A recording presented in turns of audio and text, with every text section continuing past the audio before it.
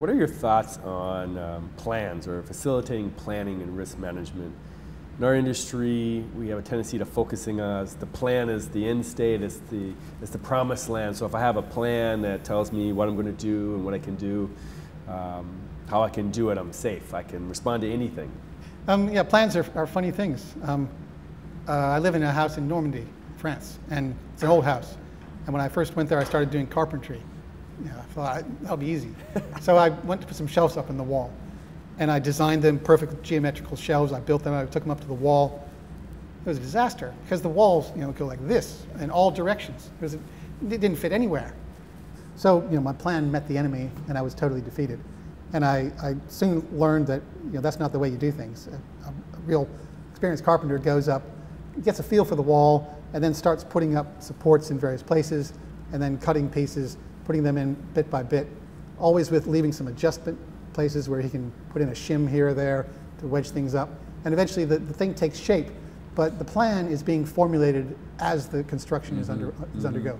And I think this is something that has been learned by many companies, that the world is complex and it reacts to you, and it's impossible to formulate any plan that's going to withstand initial contact with reality. It's going to be reformulated and has to adapt. I think it was a software company I read about, I can't remember who they are, who used to try to develop software by talking to the client, finding out what they wanted, then they'd go off and they'd develop the software.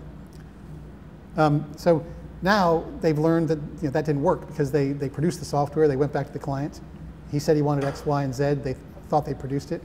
But it turns out in the meantime he really wanted A, B, and C, slightly different than X, Y, and Z. Or he didn't actually know what he wanted quite. He thought he did, but when he saw the final product, it wasn't that. So what they do now is they just do a very crude SketchUp of the software and have a very early on meeting with the client again to get feedback. So that really wasn't what I had in mind. I wanted it to do something else. So they say, okay, well, we can do that. We can also do these other things that we hadn't thought of before because you hadn't asked that question. We can add those things in. You can adapt. They develop an iterative process of co-adaptation, and so they really end up designing the thing together.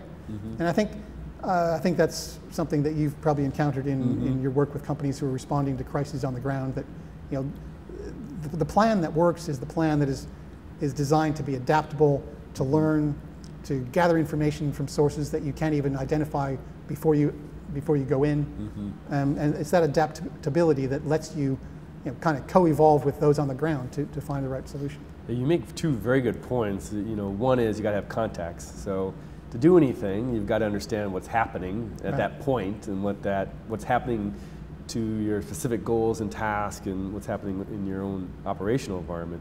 So it's very challenging to codify a set of procedures for something that's unknown or what we call a nonlinear environment.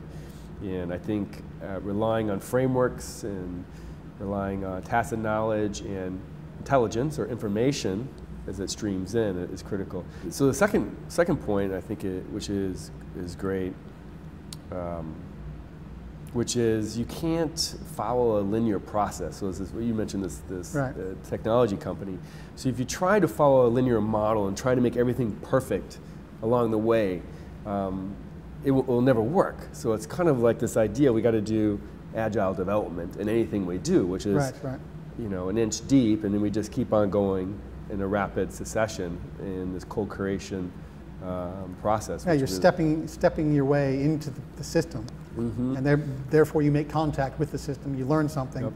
It gives you a better ability to make the next decision. Correct. Yeah, I think that's a really great point. I mean, I remember the old days when software implementations, you would be a 3-year implementation, and by the time you got down, a year and a half after the requirement session's done, all the requirements are changed. So it was all a waste of time to it. Well, in fact, I can remember from back when I was a graduate student doing research, all my work was theoretical, just equations on paper, and I'd have an idea about how I might be able to solve this problem, and I'd go 8 pages of algebra, and it wouldn't work. And people would say, oh, weren't you really depressed? I'd say, no, I learned something. I learned why it didn't work. And at the end, I'd say, but I bet it would work if. And it was that contact, it was that process that teaches you something, and then you can step forward from there. So true. Failure is the source of learning. It really is, yeah. So embrace it and relearn. Yeah.